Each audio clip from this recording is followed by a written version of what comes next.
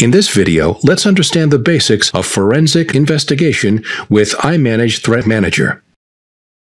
All alerts for potentially malicious behavior are displayed on the alerts dashboard. They are displayed chronologically, with the latest alert displayed on top. The risk score associated with the alerts communicate the urgency of the alert.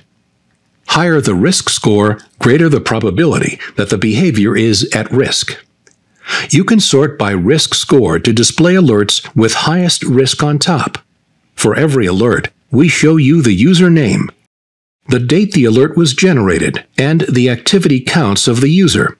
Most of the activity counts are self-explanatory. Document refers to the unique number of documents the user accessed when generating an alert. Mail is the number of iManage documents sent through email as attachments. The threat levels urgent, high, elevated, moderate, low map to risk scores. The activities that are colored are the ones where the user behaved unexpectedly. The fill indicates the extent to which the activity contributed towards the risk score. Let's mouse over the print count. The risk score represents the part of the total risk score that is attributed to the print activity.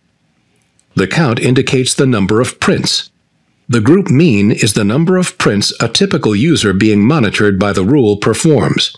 The individual mean is the number of prints that the user typically performs. Thresholds are statistically determined at the user and group level. Greater the deviation in the user's behavior from the individual's normal, greater is the risk score.